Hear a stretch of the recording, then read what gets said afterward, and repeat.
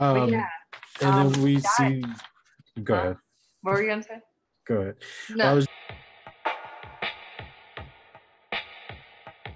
episode 5. Yes. Yes. All right. This is by far my favorite episode. Yeah, this is a very powerful episode. This Yeah. is definitely a turning point. Like in the last one, when Joe dies, you're like, what's this show? It seems like just really bad things are gonna happen. Mm-hmm. Like it doesn't seem like it's gonna have a good ending. But then this episode kind of like solidifies like, yeah, no, everything's just gonna get really a lot worse for Mm-hmm. everyone. Yeah. So we see more great writing, more great conversation. And we see Riley like coming to terms with the fact that he's been turned into a vampire. Obviously, he doesn't know vampire, but we do. And while Pruitt's trying to teach him, he's like holding him by the shoulder, and like Beverly does like this thing, and you see him like jump at her. And I was like, if there was one slip, like even if his shirt was like baggy enough to roll over, like he could have got her and it would have Yeah. been great. But I loved seeing how pissed Beverly was and how jealous she was that he got turned completely by accident. He's just wrong place, wrong time. Like Yeah. he should have been cuddling up to Aaron and having a good night, but instead he accidentally got munched on. But she doesn't know that. So she's jealous of him. And I loved every second of it. It made me so happy to see her like try to hold back her jealousy and just have to deal with it. And then we also see the Reverend's like explosive anger that kind of seemingly comes out of nowhere almost. And we see that it almost feels like Pruitt is getting annoyed by Beverly because she's like, how about we do this? We should do this. And he's like, just shut up and go away. Yeah. Like, Pipe down, bitch. yeah, exactly. Yeah. We also kind of see how much of like she seems like, ride or die, Mhm.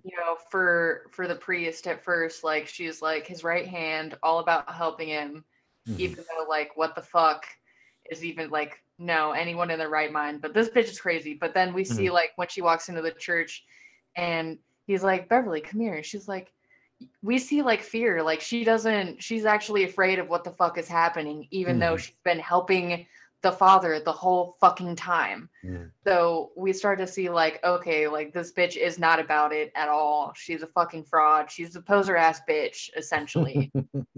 Fucking hate her. So yeah. um, and this and so Beverly really points out, and so does Pruitt, especially when he's explaining to Riley what has taken place and what's going to happen next for Riley.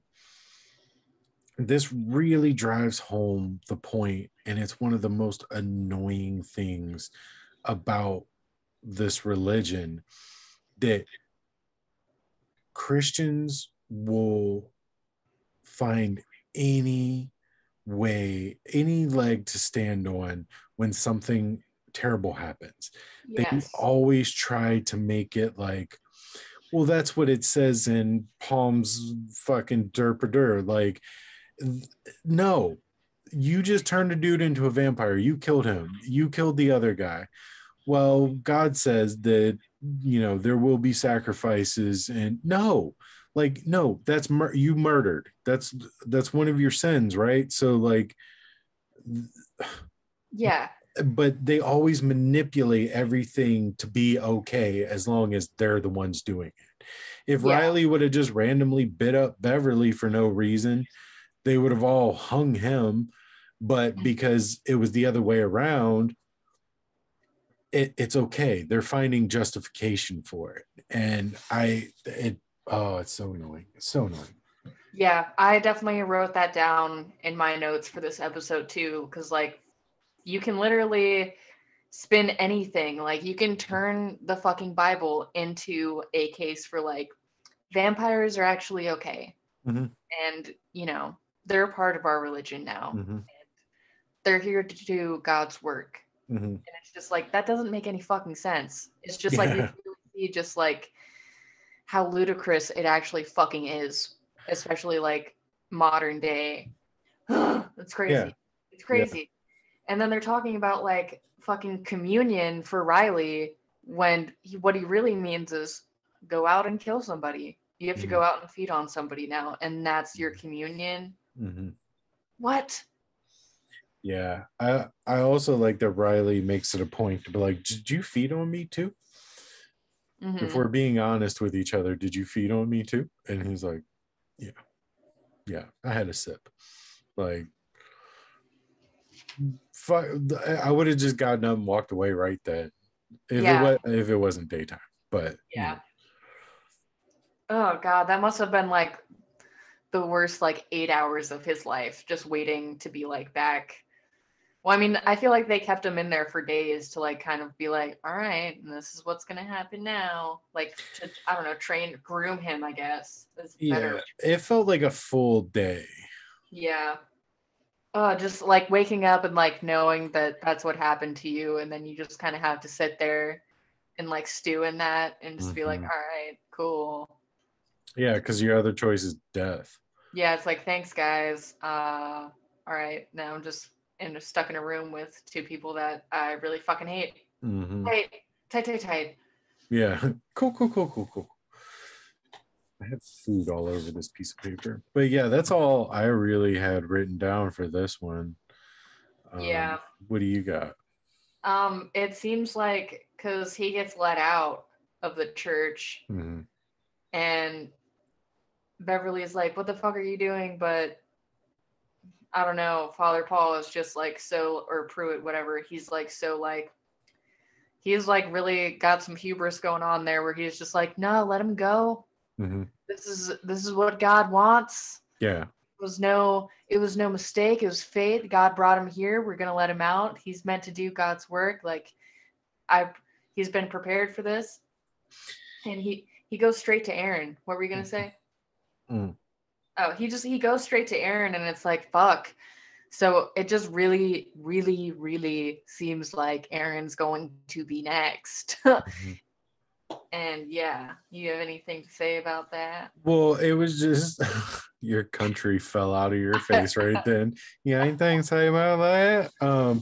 So yeah, to that point, when he lets him go, I think he knows what Riley's going to do. He doesn't know how he's going to do it or whatever, but I think he knows. Obviously, one, he's going to go right to Aaron, and two, he's not going to be okay with it, so he's going to find a way to off himself. Beverly is the one that's like hesitant, and I think he's like, whatever's going to happen is going to happen. So I'm not going to stress about it. I don't think he's going to be in the next episode, so just let him go. Yeah, he's written out of this next episode. Yeah. So. Didn't you read the script, bitch? But like, yeah, he's just very nonchalant, just like, yeah, man, go figure life out. Like, take a walk. You've been in this room for 8 hours listening to me tell you how awesome everything is. And to be fair,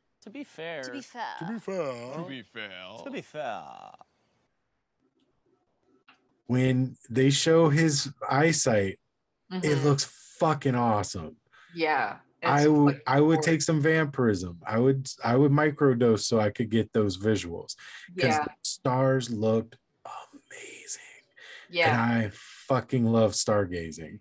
So he had like the best view, and I was just so jealous of it.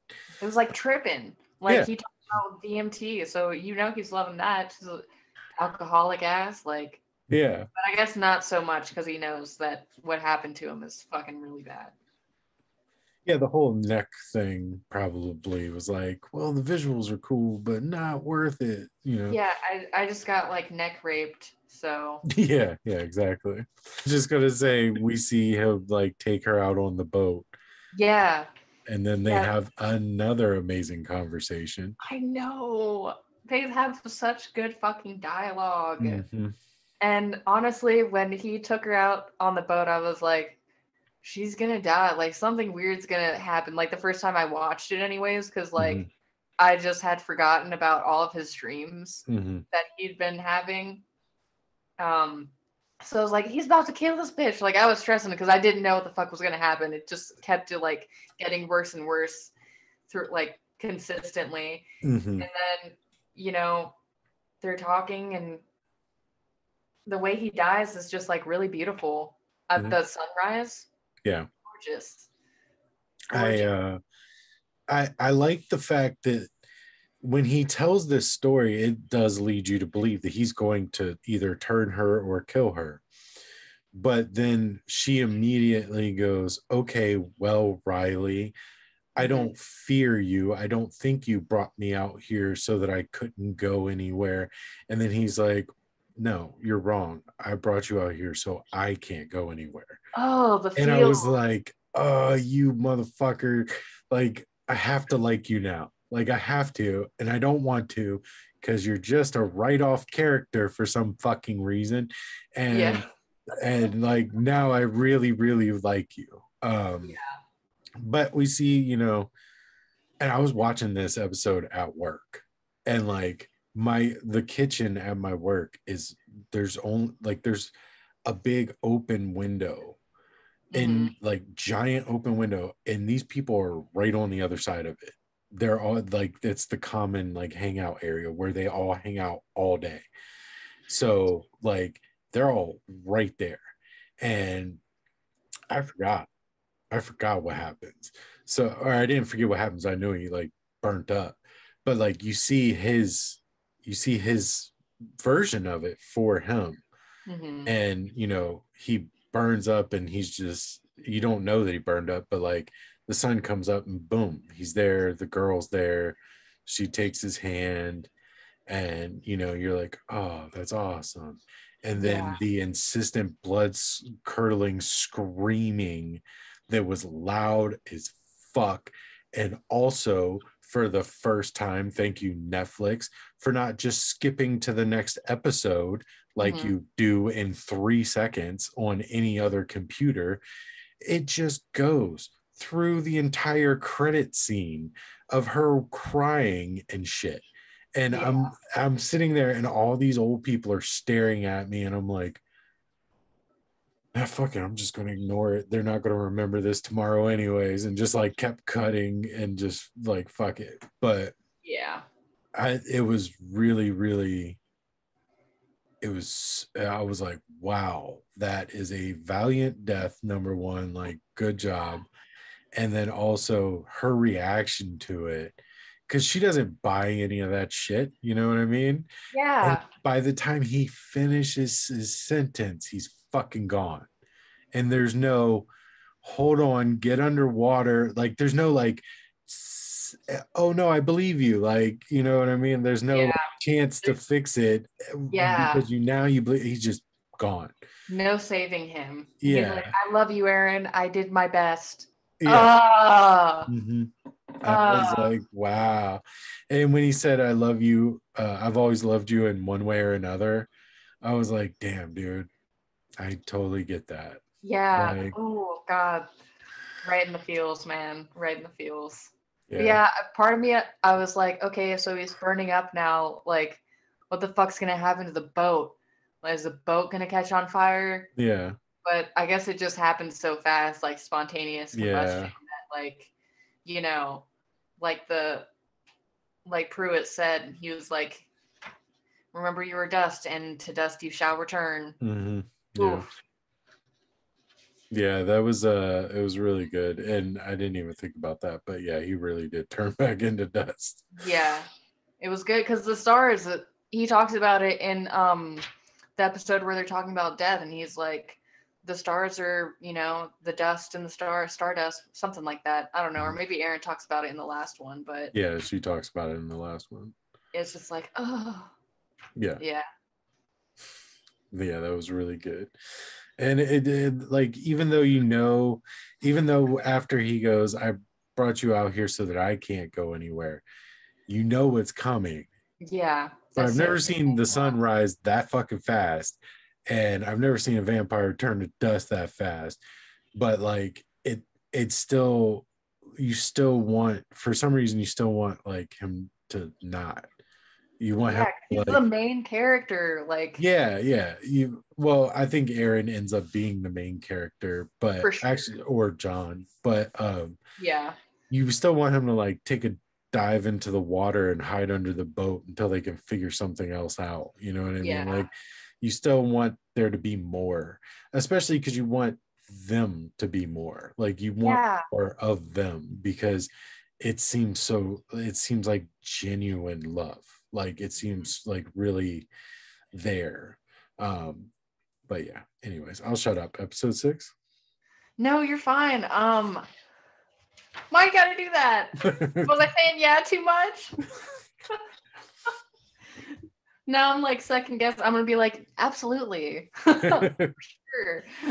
um, yeah, no, that was just really sad, and it threw me off his death because like the show starts out with him, so you think he's like gonna be the main, and then it's just very like he's just discarded very quickly. Mhm. So Yeah, yeah. the first time I watched the show, I was really mad that they forced me to care about him just for him to die. And then the second time I watched it, I realized like how important that was to the show. That Yeah, it it was wasn't, like prophetic. it wasn't like I had it all wrong the first time. Like, the Hmm. first time I was like, you made me care about this motherfucker that I didn't like just to do this. And then the second time, like, I was like, oh, that really meant something. Hmm. And it also kind of like shows that in the end, death is what you're going to make of it. So that's why Yeah. he gets peace, he gets forgiven, he gets, you know, yeah, he gets to be with his old chick again, basically. Yeah.